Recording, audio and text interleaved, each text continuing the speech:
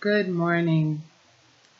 So it is, I don't remember, the 16th of May, and it's about 5:14 a.m. my time here in New Brunswick.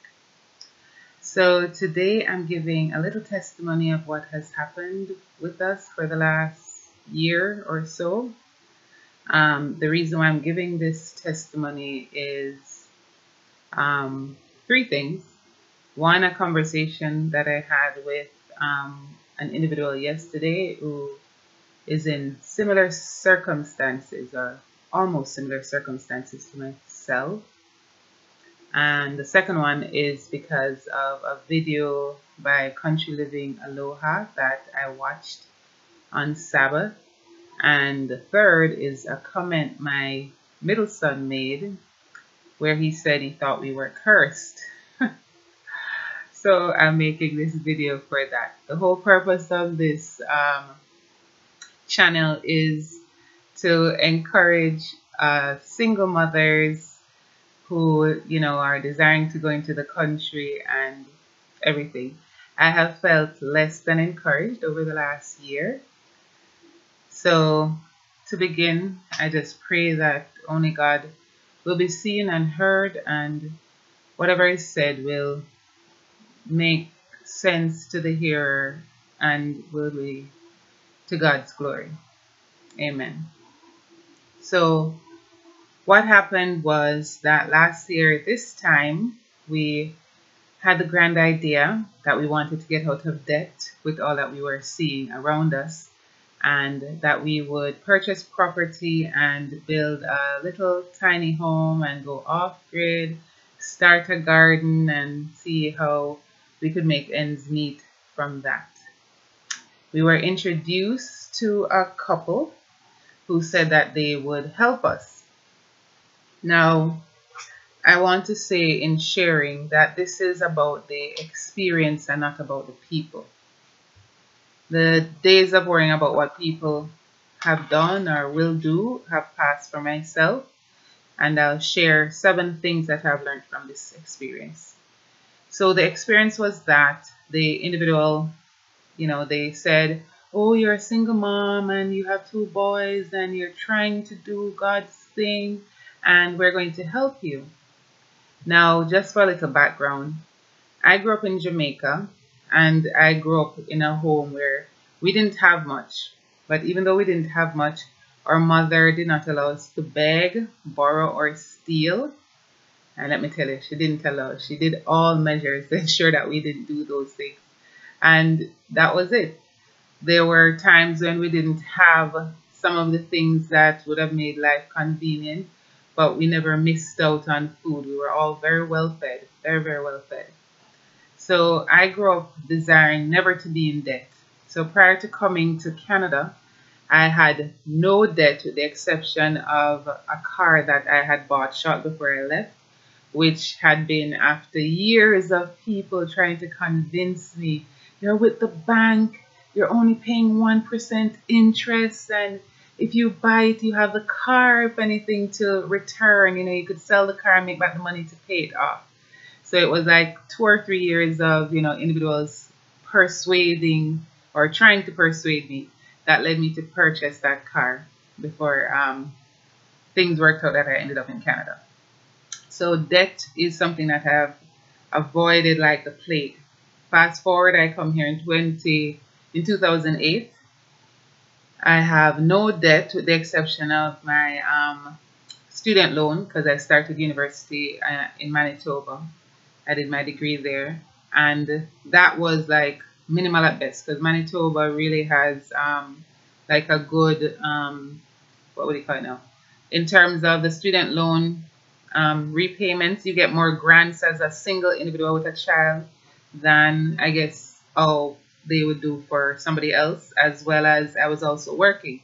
So I mostly used the grants, and the loan portion, I left it in my account with the intent that once I finished, if I didn't need it during the course of the study, because that was the purpose of it. I wasn't going to use it to buy a house or do anything. I would just pay off that portion of the loan and then just have whatever little was left.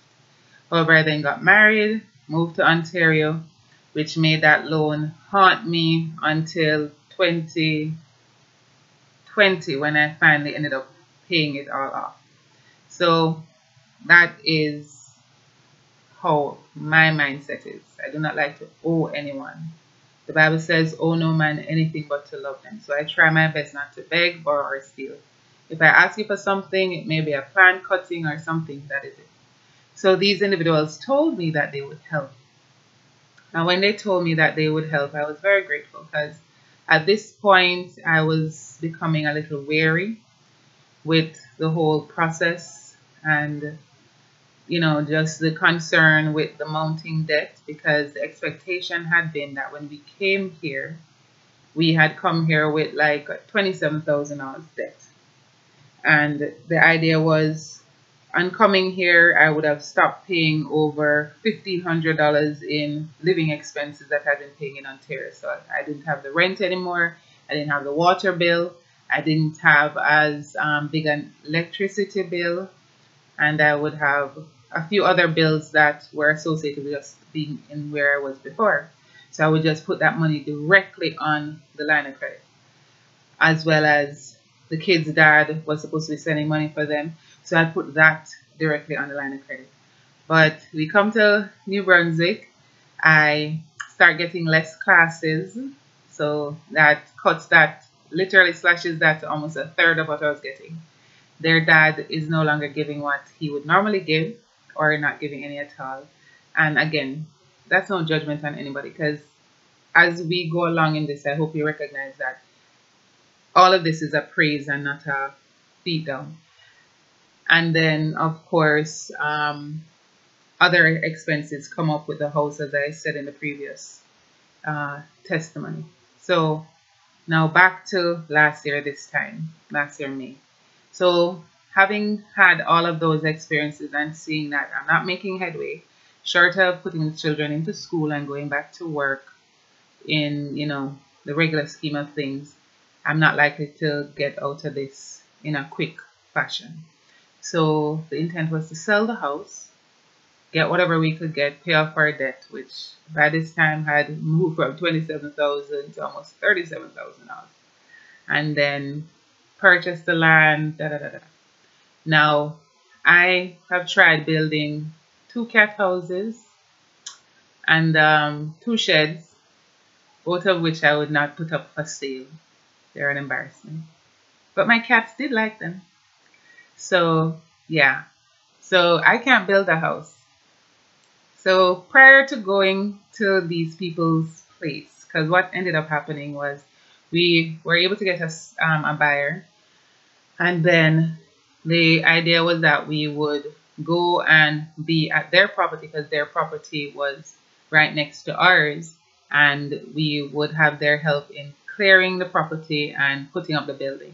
In exchange for that, I would have offered my services to them because I didn't have money, which I made quite clear. I did not have money to pay them, but they're older people, which means, and they also had stated that they had some health issues that, made it harder for them to do their gardening and stuff.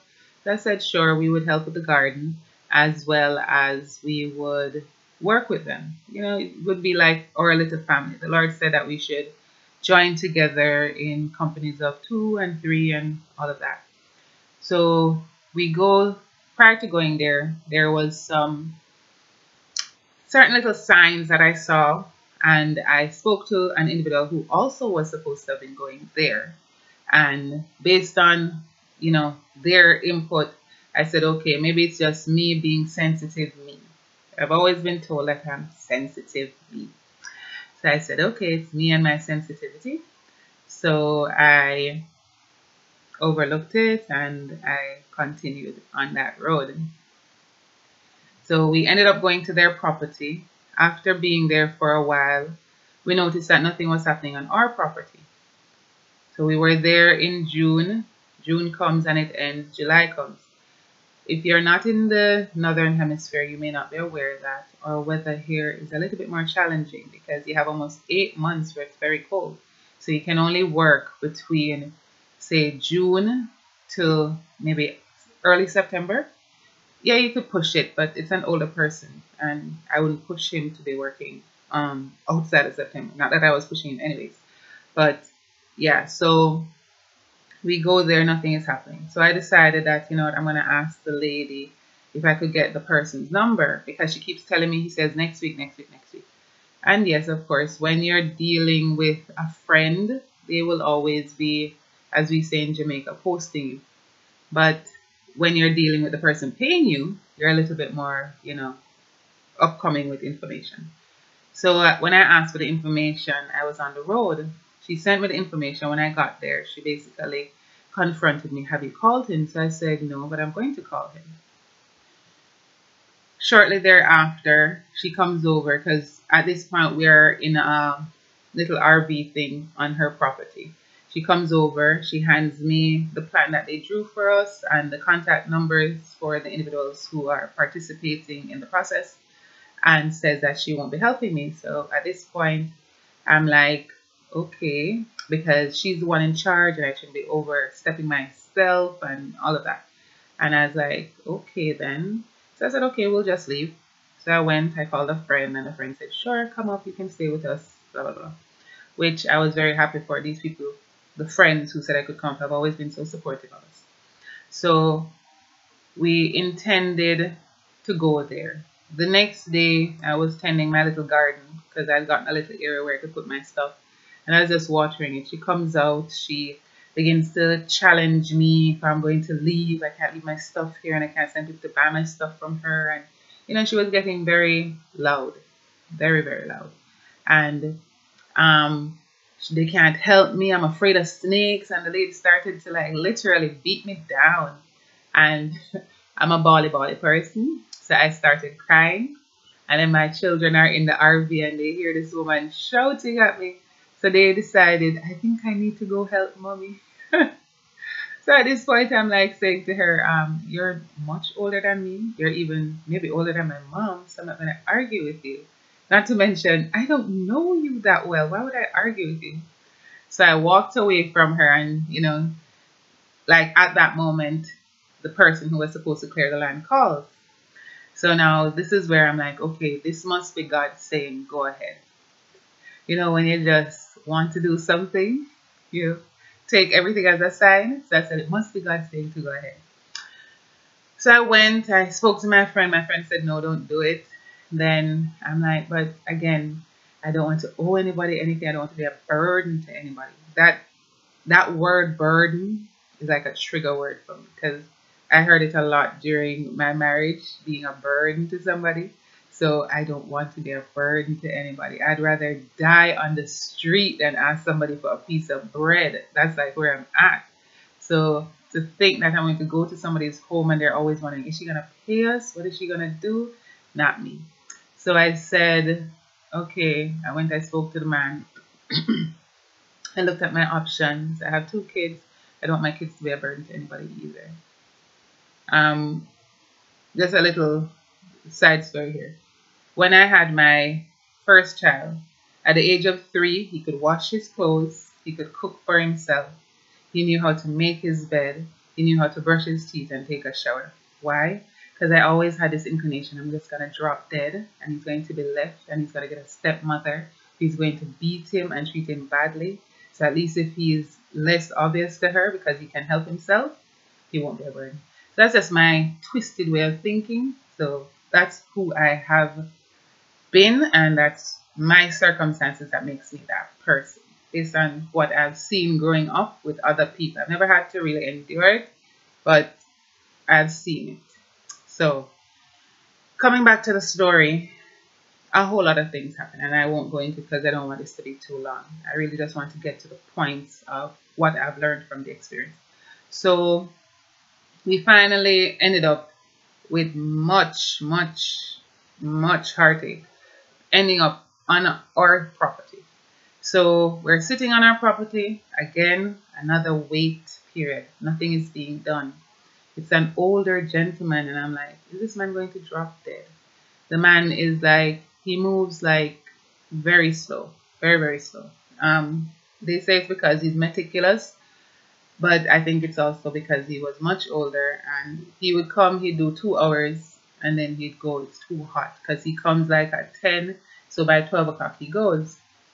So one day we wake up and I'm like, God, what is happening here? Because we can't live in this thing. By this point, the other tenants in the camper are telling us that we need to leave. Yeah, we had rats, like seriously.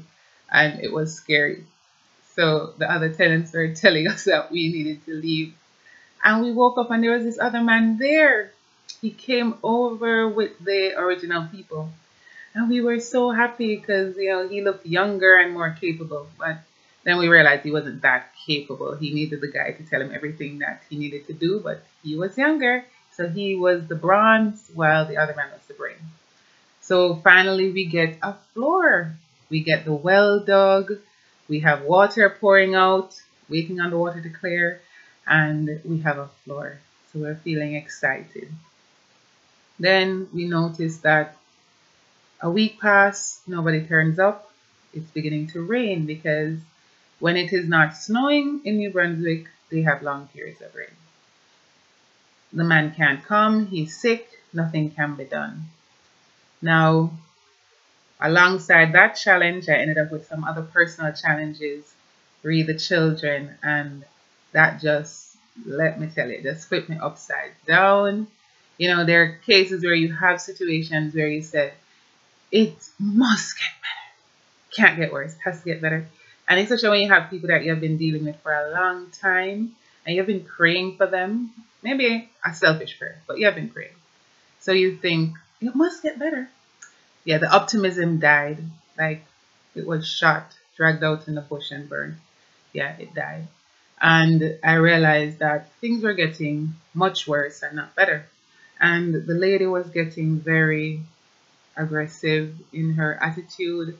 There was an incident with the kids and she came over and she started to verbally attack my children. And, I'm always like, yeah, they're boys. They really need to get a little tough love sometimes. And especially if it's not coming from mommy, it's good because then they really get to see what the real world was. But she was like going at them and even attacking the baby. And I'm like, this is where we stop. No, you don't attack my children. You can talk to them and tell them that, you don't appreciate something that they did. And then I realized that she had been telling a lot of lies about the children, like serious lies to this new fellow that had come. And I'm like, what is the benefit to this person of doing that? And she had also been telling stories about me to other people. And I was like, I don't get this. You're a Christian. So this really turned my world upside down. So fast forward, I'm not going to go through all of that because as I said, it's about the experience of a person. So all of this, I decided to sever ties with them, which came at a very timely moment. And the decision now needed to be made. Where are we going to stay? Because the intent had been that we would have been in our own place by this. And, we would have just spent the winter trying to do our part in terms of putting up the drywall and whatever. So that didn't work out. Some friends offered for us to stay at their place, which was very nice. It's a nice family. We have gotten very used to them. They helped us when we first came down here. But I didn't want to be around anybody. I didn't want to talk. I didn't want to see, hear, or be around anybody, which didn't really work out when I ended up going to Jamaica because now I had to see my brother and talk to my brother and take care of his baby. But that was different because he didn't know the fullness of everything that had happened. So he wasn't like, spot checking, are you okay? It was more like he would just share his day and, you could just be distracted with his life and his doings, which was good. And then the baby was a little blessing too because, babies are cute. So we decided, okay, I'm going to go to Jamaica. The intent was only to be there for a week because I'm still thinking I need to go back. I need to start deciding, should I sell the property? Should I try and buy land? And it's always this go, go, go, go, go, go, go. And this is what I've been doing for the last couple of years. Just going. So I go there. My other brother who is in New York says, we're coming to Jamaica and it would be nice if I could see you and the boys. I want to talk to you guys, da, da, da, da. And then my mom says that she's coming too because the baby's birthday was in February. So I said, okay, we're going to stay till February. So we stayed till February. So we were supposed to return. Um, then we got news that it wouldn't be good to come back because the winter was really bad, and it was affecting the people here. So we'd have really been more of a burden to them than a blessing to them. So we said, okay, we'll stay. So we ended up having to change that, which was another expense that wasn't planned for. But in the end, it worked out because it was nice not to have to come back in the snow. So nice. So we stayed. Okay, we were there going around, and I remember having a conversation with my brother when I just got there, and when he said it, it was like exactly what was in my heart. He said, we were going to visit an acquaintance of mine, and he said, I said, can you go by the person's house? He said, I'm not going by the person's house because one, this area is not the safest area. It's not like a bad area, but they were presently in like a lockdown because of some incidents that had happened around the area. And he says, I'm not going. I'm just going to the gas station. So if you can't meet you there, I'm not going.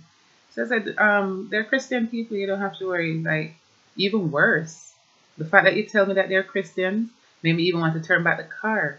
I don't deal with Christians. He does cars. He's like, if somebody tells me that they're a Christian, I'm like, I don't want to do business with you.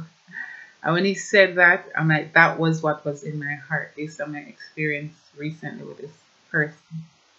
So that was my experience. And when I spoke to the young lady yesterday, she was sharing similar experiences that she has had with other so-called Seventh-day Adventists. Now, I make no judgment on anybody and their walk with God. I just look at what experience I've had with you and what it has taught me. So I'm going to share with you, oops, my notes are behind. So 7 things that I have learned. And I wanted to read something from, it's a quote from this book. It is from,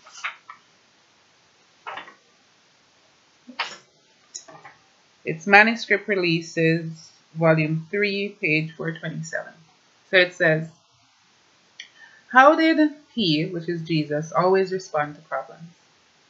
It says, Christ never murmured, never uttered discontent, displeasure, or resentment. He was never disheartened, discouraged, ruffled, or fretted.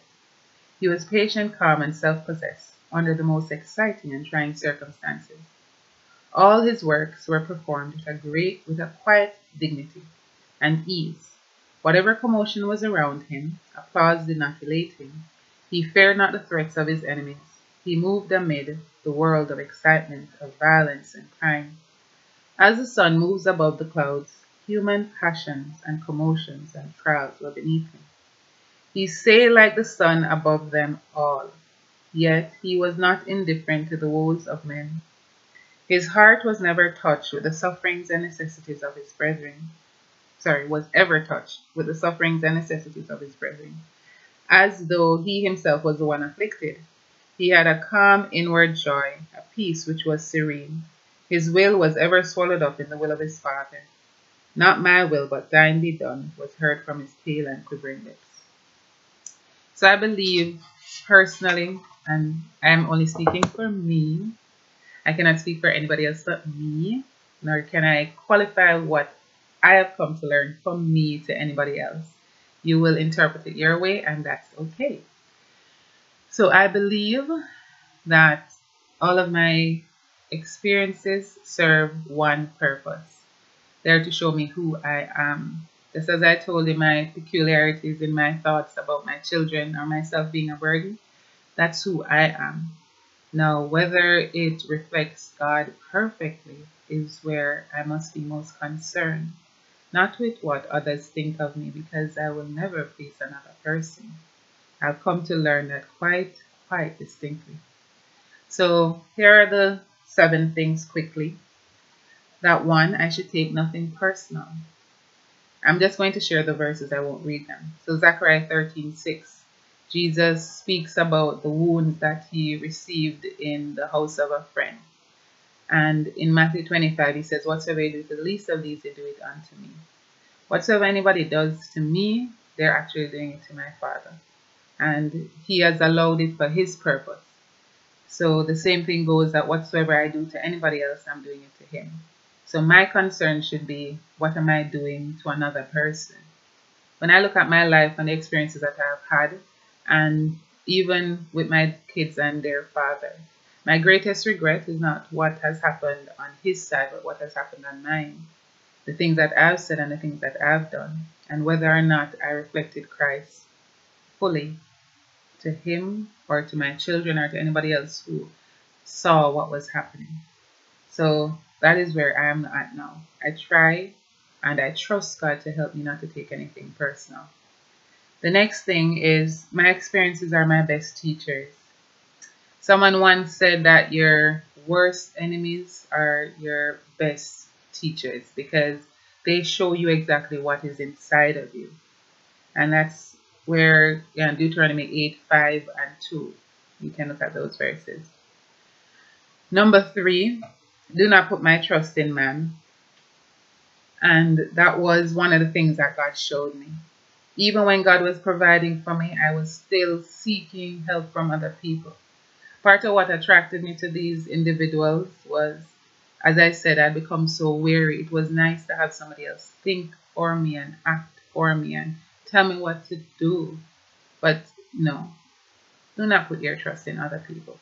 Whether they are doing things with the wrong intent, even when they're doing it with the best of intent, your trust should actually be just in Christ.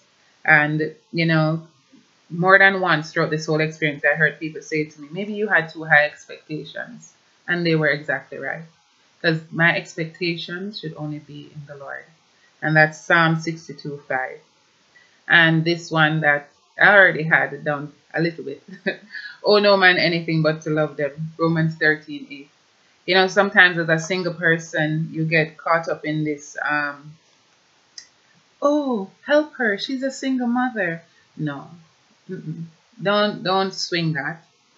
God is your provider and God is your husband. And to be honest, you don't need titles of God being your husband or your father. Well, yeah, I take the father. You just need to recognize that He's always with you and He'll never leave you. And as I said, we spent a lot of time rushing. We have to get the country home. We have to get it up to this scratch. We have to get the food in. We have to do this. We have to do that. God has shown me that there are times to be still. Psalms 46:10. There are times to just be still. Even since I've been back, what are you going to do? What are you going to do? I don't know what I'm going to do. And I don't want to just do because I think I have to do. I want to leave it and let God tell me what He wants me to do. Then let the loudest voice be that of God. You and your circumstances are different than me and my circumstances. I can share my experience, but I can't tell you what to do. My dynamics are different. I have 3 kids, an adult, 2 small children. You may have a husband, whatever. So me talking into your experience must be weighed against what is God saying. You can't make anybody else's voice be louder than God, and even your own. So that's Proverbs 3:5 and 6.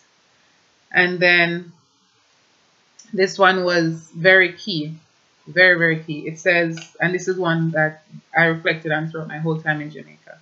What a man says is truly a reflection of their heart. And we know this, I think it's Proverbs where it says, out of the abundance of the heart the man speaketh. Our first meeting with this lady, first face-to-face meeting, she began to speak about one of the local MPs, or whatever they call the municipal officers in this country. And she began to just, denigrate, and, she was just going at the person. I was like, it was odd that she would have this conversation because 1, we just met, 2, I don't know that person, and 3, the thing that she was making an issue about was like, who really cares?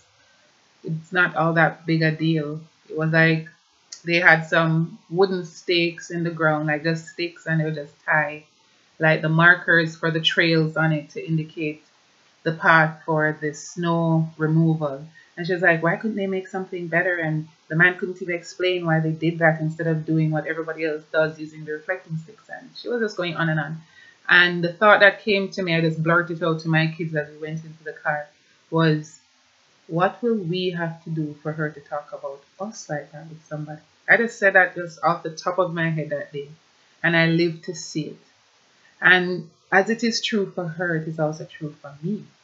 When I sit with anyone and I beat down on anybody else and call names and give details, because as I said, this is not about the person, because I've forgiven that person, prayed for her and her husband, and the whole situation was actually a blessing to me because it really showed me a lot of things that are still in need of lots of prayer to be purged from myself.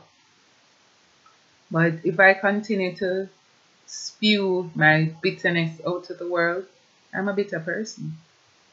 I love this book, The Law of Life, because he has a thought that came to me many years ago.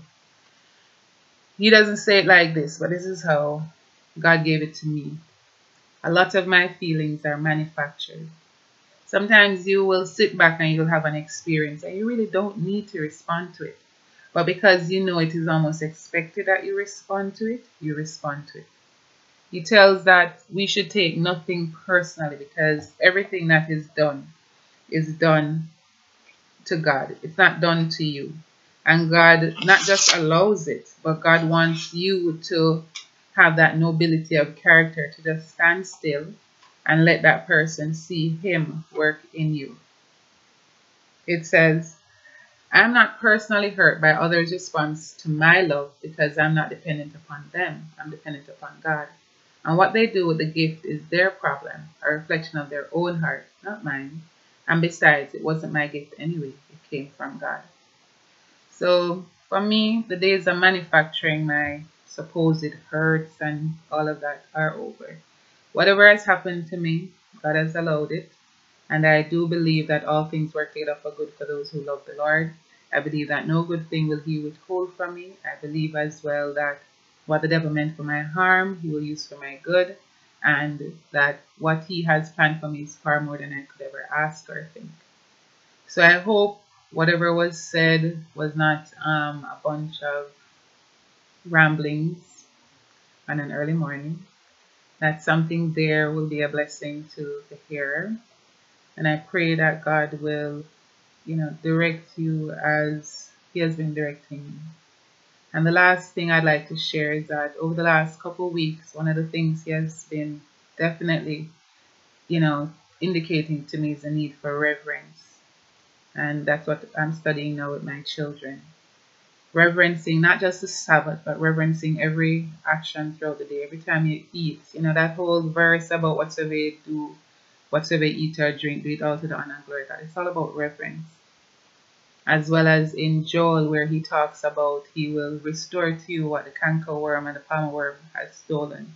Many people use that in relation to their everyday life. Oh, my marriage, He'll restore it and all of that. And that may be true. But if you read the verses before and the verses after, it's talking about the outpouring of His Spirit. So He wants to restore in you, for Him, that desire for His Holy Spirit, so that you may be equipped and work. Okay, I'm 42 years old. I'll be 43 in a couple of months. And when I look back at my life, there has been a lot of cankerworms and palmerworms. Moments where I should have been working wholeheartedly for the Lord, even within my home with my children where I was not. So that is my desire for Him to restore, to redeem the time with them and in my working for Him. And I pray that whoever else hears this will also have that experience and that desire, because it is on us to hasten the coming. It is not the next nuclear bomb to drop or the starvation that is projected, but rather, do I look like Him? Do I sound like Him? Remember, at the end of the day, His desire is to see Christ in us, the hope of glory. So have a good day.